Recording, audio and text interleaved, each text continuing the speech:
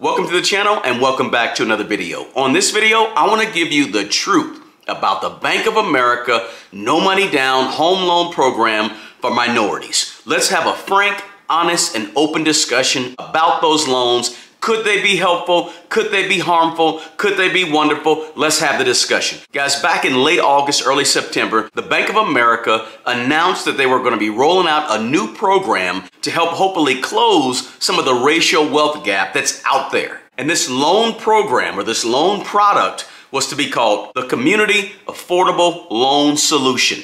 Now, some of the highlights of this particular loan program is zero money down, zero closing cost, so no closing cost for the buyer, and no PMI. You know, typically when you put down less than 20%, there's private mortgage insurance. Well, this program does away with all of the PMI, so the person taking out the loan does not have to pay any PMI whatsoever. And it's for first-time home buyers in designated markets, in designated places. Another big highlight of this particular loan program, they don't check your credit score in the traditional way.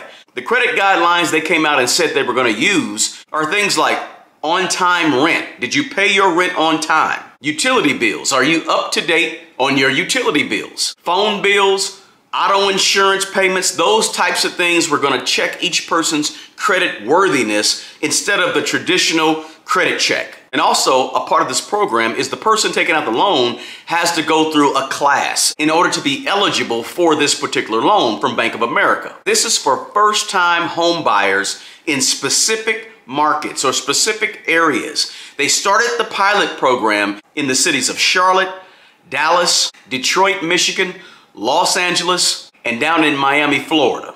Now listen, guys, on the surface, sounds good, sounds wonderful. A lot of good things could possibly come out of it. And again, the way this was advertised initially was to help out Black and Latino folks move into home ownership for first-time buyers. But after some research, I understand that this is for any minority that wants to be a part of the program. You don't have to be Black and you don't have to be Hispanic. But if you're a minority and you want to get into this program and you want to buy in a specific city, an area in that city, then Bank of America will extend this loan program to you. Now, although it wasn't widely advertised, I do believe that Bank of America is going to provide some type of 3% down payment in the form of a grant to each person that wants to take advantage of the loan. Again, on the surface, looks good, looks wonderful. After all, 4 out of 10 Black households in America are homeowners. 5 out of 10 Hispanic households in America are homeowners, whereas 7 out of 10 white households in America are homeowners. So Bank of America touted this and advertised this as a way to close the home ownership gap. But let's talk about some potential problems with this, some things that could go wrong that make this risky and possibly fall short in maybe its intended goal. Guys, I don't know exactly what Bank of America's ultimate goal here was. I know what they say their goal is because they're going to say that in the press because it sounds good, it looks good. But what is the ultimate win for Bank of America? After all, Bank of America is a bank. They're not a philanthropic organization. They're not a non-for-profit that's just trying to do good for the citizens of America, right? This is a bank. And as a bank, they're designed to make a profit.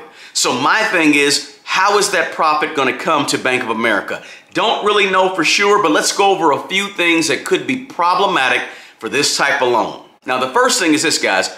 Home ownership always involves more than just paying for a mortgage. It's way more involved than just simply getting in the home. You have to be able to keep the home and sustain repairs and maintenance on a home and pay for those things. So these expenses and upkeep of the property, those things are going to be really, really important. Yeah, you can get in the home, but can you maintain the home? Can you repair the roof if the roof goes bad? Can you clean the carpet, clean the gutters, manage the lawn care? There's a lot of things that are involved. That's just a few. There's plenty more things you have to do. Now, while Bank of America is helping people get in these homes, what is going to happen with all of those other things and other expenses that you need to maintain a home? Because people that don't have enough money for a down payment, a lot of times they don't have the money to do the repairs and maintenance and upkeep of a property as well. while it looks good on the surface, what about the behind the scenes things? What about taking care of those things that need to be paid for once somebody is actually in the home? Now, another thing to think about, or issue I kind of have with these particular loans, is this, guys. What about the property values in those specific cities and neighborhoods where Bank of America is going to extend this loan program? What about the overall ability for these neighborhoods to bring up and raise their values so that when you buy a home that's no money down, are you getting a home that's appreciating at a good rate for you, or are you getting a home in a bad neighborhood that's going to possibly depreciate or barely increase? So if the national appreciation average of all homes across all of America is 4%, but you're buying a house no money down in an area that's only appreciating at 1.5% per year, what happens is you don't build up very much equity very quick. And that's another issue with a no money down loan like this program is trying to do. So what I'm saying is you're putting people in these homes, but what about the areas of investment in the neighborhoods? What about the infrastructure of the neighborhoods to bring the neighborhoods up in value? You know, making sure there's grocery stores in the neighborhood, decent grocery stores, making sure the public schools in these neighborhoods are good, and other resources in the neighborhood, community centers, whatever it may be. What about that piece to this, right? Do you want people buying in neighborhoods that are decrepit and going down and either losing value or not going up in value? What type of neighborhoods? Now that takes me to another one. Why is it that they're only choosing specific neighborhoods of these cities? Why come I can't go buy a house in Provo, Utah, or Billings, Montana, or Overland Park, Kansas, right? If Bank of America is helping me as a minority, I should be able to take this program and not only have to go to a certain neighborhood in Dallas or in a certain neighborhood in Los Angeles. I should be able to go anywhere and utilize this home loan program. If you're truly offering me a no down loan and you're doing it for the betterment of me, as you say, Bank of America, then I should be able to use this program anywhere. Another issue I have is that when you do a no money down loan, you're basically borrowing more. Let's say you find a house for $300,000 and you don't put any money down on it. Well, now you got to go out and get a $300,000 loan, which means you're borrowing more than the person who may have had, say, a 10% down payment. 10% down payment on $300,000 is $30,000. If I put $30,000 on a $300,000 house, now I only owe $270,000, whereas the people who didn't put anything down, they owe $300,000. So they're more in debt. Not only are they starting off with no money because they're not putting no money down, but now they have a bigger loan. And so what happens is those people face more debt. They face actually more risk. And the other thing is this: if you don't put anything down on your $300,000 house, then you have zero equity to start.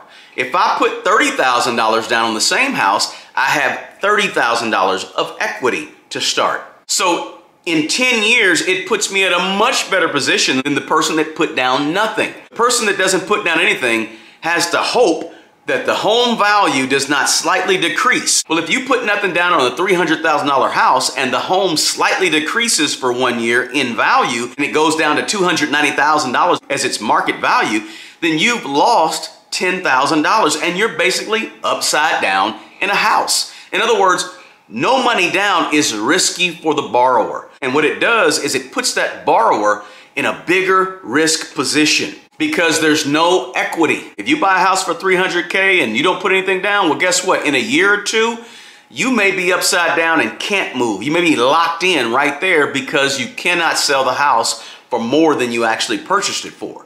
Whereas if you walk into a home with equity, you can sell the house for more than your loan amount. So that's another thing that is problematic with these types of loans. It takes people who are already in a vulnerable position and it adds risk to them and puts them in a more vulnerable position for at least the first 5 to 10 years of the loan. Because if we have a bad housing market, things start going down, these folks will be in bigger trouble and you'll see an increase in foreclosures. Hey, you guys know what happened back in 2008, 2009, right? Housing values went down and foreclosures were everywhere come 2009, 2010, 2011. Foreclosures were all over the place because subprime lenders were extending these types of loans to people that had bad credit or people that had no money down. That's exactly what happened in 2008, 2009, 2010. So Bank of America is sort of extending the same type of loan program that some subprime lenders were doing back then. Again, problematic. Whenever a person borrows money and they have less skin in the game, things are really being set up for problems down the road. In my opinion, guys, it's never in the best interest of the person taking out the loan to get a no money down mortgage. You know, one of the biggest things that probably needs to be mentioned, guys, is that it doesn't help your ability to be financially responsible if you're given a no money down home loan. You know, in order to sustain your finances and personal finances for a long term, you gotta be financially responsible. And zero down loans is setting a person up who may have already had problems in their past with money to possibly have problems in the future with their money. Again, these are high risk loans. Now, banks, guys, banks have to make money. Banks are not philanthropical organizations. They're not nonprofits. These are profitable businesses. Banks are. They're profitable business, and they're going to make their money somehow on this loan program, or else they would not be offering it. Now, it could be in the form of slightly higher interest rates. You know, if the 30-year mortgage is 6%, these rates might be 6.75, or they might be 7%.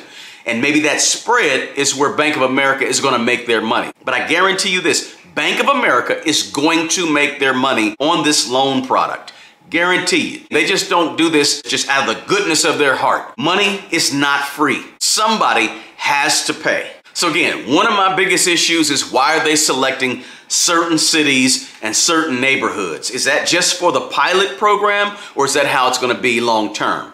Could Wells Fargo and some of the other large lending institutions jump on this bandwagon and do something similar? That's possible as well. We just don't know. So with this video, guys, I hope I was able just to lay out a few of the issues and problems with these types of loan programs that are no money down and typically put people at more risk. But we'll wait around and see what happens a little bit on this particular loan program. Again, in my opinion, guys, there's lots of reasons to be skeptical. There's lots of reasons to turn a side eye on this and not be real sure about it and be a little leery about it like I am. So listen, do me a favor, let me know your thoughts about this program. Do you think this is a good program, or do you think there's some issues that make this good or make it bad? Let me know in the comments below. And if you got anything at all out of this quick video, do me a favor, smash the like button, subscribe to the channel. If you're not already a subscriber, share the video and turn on your notifications for more videos like this. Hey, the best person to take care of the old you